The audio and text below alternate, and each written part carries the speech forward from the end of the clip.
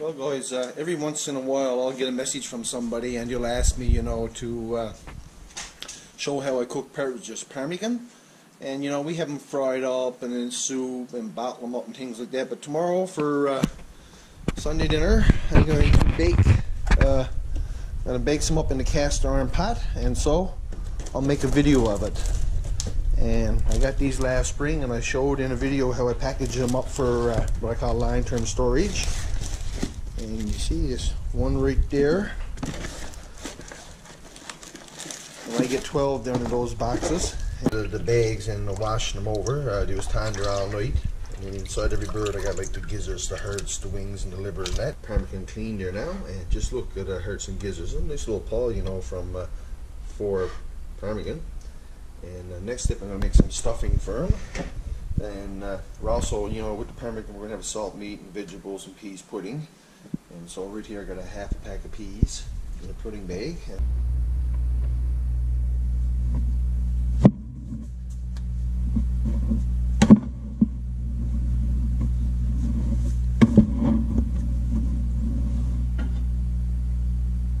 Salt beef, and this right here is salt pork. First thing I'm going to do is cook one piece. I'll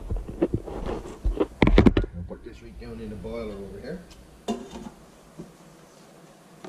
Lodge that one side, and then this is the side. And there's the piece with the bone in it. Today it just wants.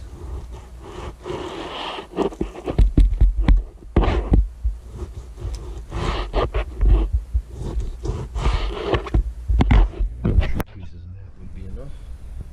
Now this is how I'm going to start off to cook dinner. Peas pudding, salt pork, and salt beef.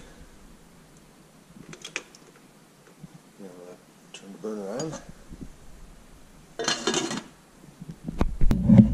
Cut up some of this salt pork here for stuffing. Should be enough. And a little tiny bit of beef there as well.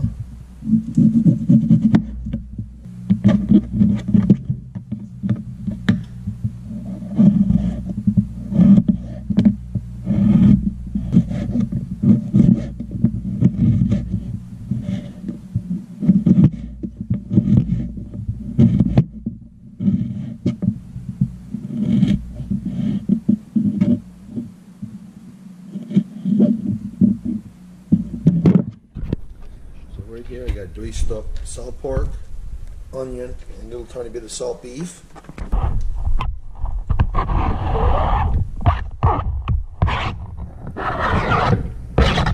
Pepper. Just add as much pepper as you like.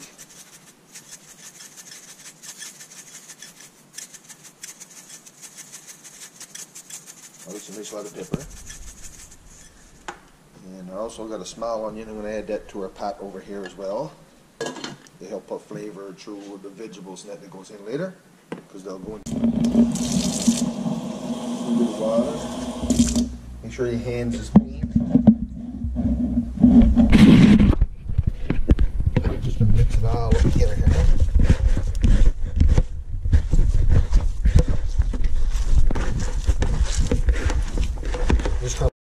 Alright, I got the stuffing ready. This is one of the ptarmigan here, and some people actually, put them in the oven and let them dry out a little bit before they put the stuffing in, because there's a bit of moisture in there that gets in your stuffing. But you can just dry it out inside there a little bit, like that.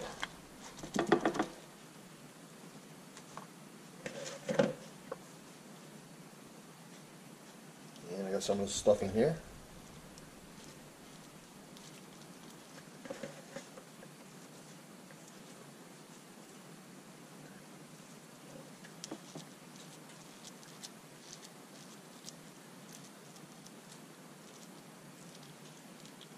Right there. In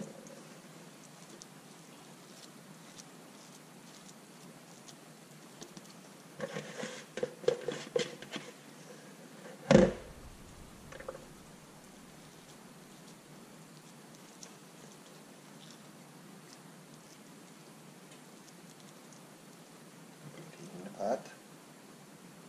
It looks really good. And but that's all the old-fashioned stuffing I had. I'm going to stuff the next two now with stovetop, and you can use stovetop or stuff and such as well. So I'll just do it this way just to show.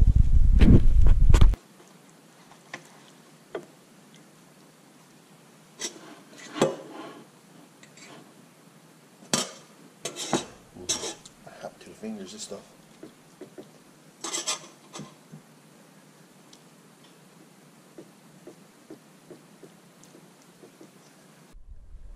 Now in the cast iron pot like this, I personally used to add a little bit of water, not too much. Now I got a couple pieces of salt meat. You don't want to use a whole lot of salt meat. It adds really good flavor, but a lot of salt could come out of it, and you don't want your gravy too salty. And right here is the gizzards, hearts, livers, and wings. So I'm just gonna, this is a little tighter fit in the roaster than I thought it was going to be, but so I'm just gonna jam all those little tidbits down around there somewhere. Just get them down there.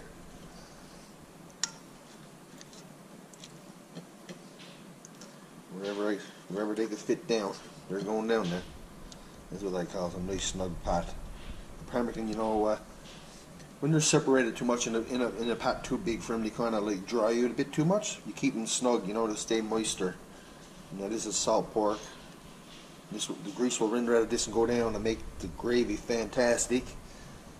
And as that browns up too, they'll make the color for your gravy, you know.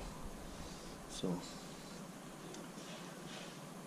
like that. I think I'll get another piece of pork too, I think. And just going to season them now with a bit of salt and pepper.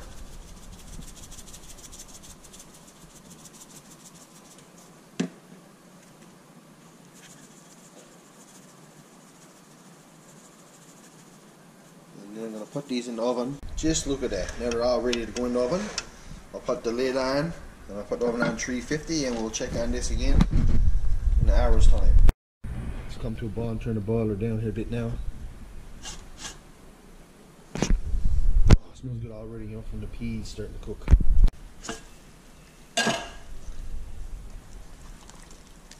And some cabbage. And turn up.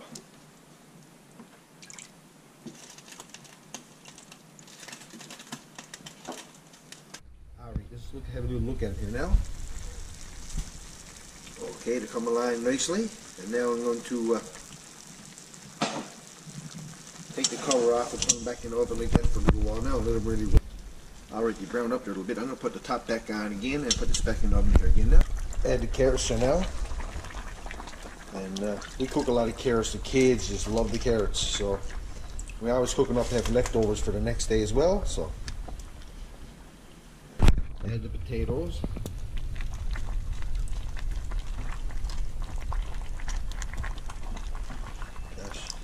That's going to be pretty full.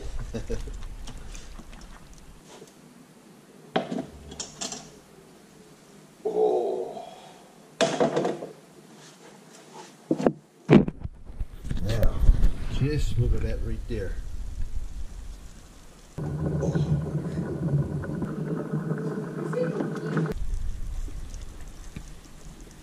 Now this is all the tasty little bits and pieces in the bottom of the pot. Add some water to that.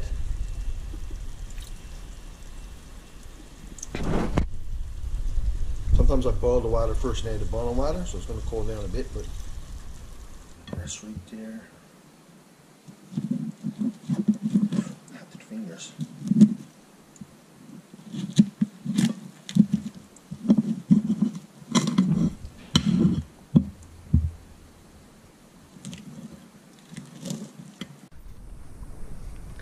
Now I just took the breasts off of a couple here. That's the one there with the old-fashioned dressing, and this is the one with the stove top. And lots of times, well, the kids will eat the breasts or whatever, and I'll pick the meat off the legs and the rest of it like that. And we got lots here. We're gonna have some for leftover tomorrow, and the hearts and the wings, and just look how nice that gizzard looks right there. Oh, and that there, the bit of dressing that comes off the top of the burst, that is loaded with flavor right there. Every little piece is stuck to the sides of the pots in the bottom. They're really, really add to the flavor of the gravy. Now for the gravy, just got some flour. This will get some water.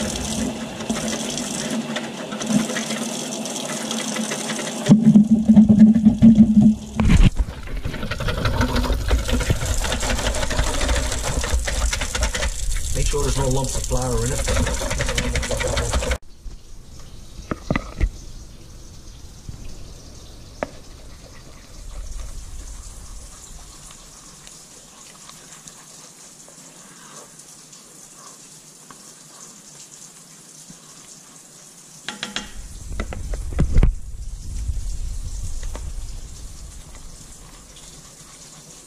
It starts to thicken up, then you gotta be careful. You don't want to have it too thick.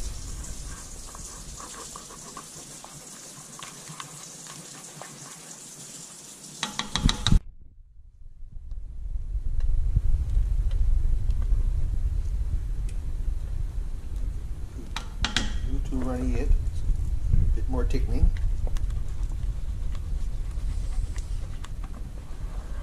Just keep adding bit by bit till you get the thickness that you're after.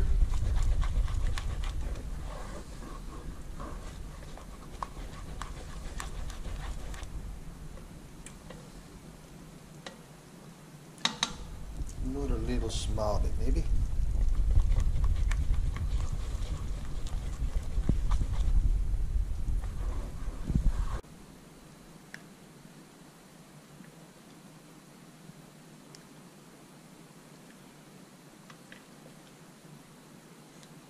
Now I just cut the peas pudding bag open, put the peas in a bowl, and if you want, you could add butter to it, and mix that butter through it. Makes a real nice texture to it. It's creamy. If you want, you can add a little bit of pepper as well. I'm just going to stir that up there a bit.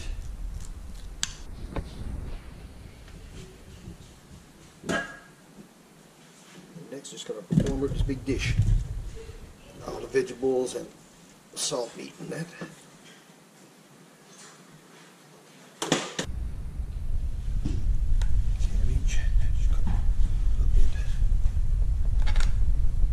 There, so that's the vegetables: cabbage, turnip, carrot, and potatoes. And get salt meat in it there too. Peas pudding. But here I have some leftover breadcrumbs, so I made like a dressing and just baked it in a little dish like that. And there's gonna be leftovers for tomorrow while we don't eat. This for today. This is the partridge breast and dressing and stuff. And so next thing we're just gonna plate it up here. Oh, you want to say grace? God is great. God is good. Let us thank Him for our food. Amen. Amen. And I was going to plate it up here. Got my vegetables and peas pudding and salt meat and dressing, and I got a bit of the breasts and legs and gizzard and wings and stuff. Nothing fancy, just good old hearty grub.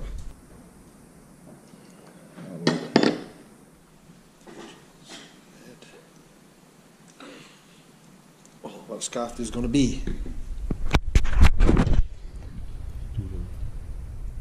Look at this. Look at the gizzard.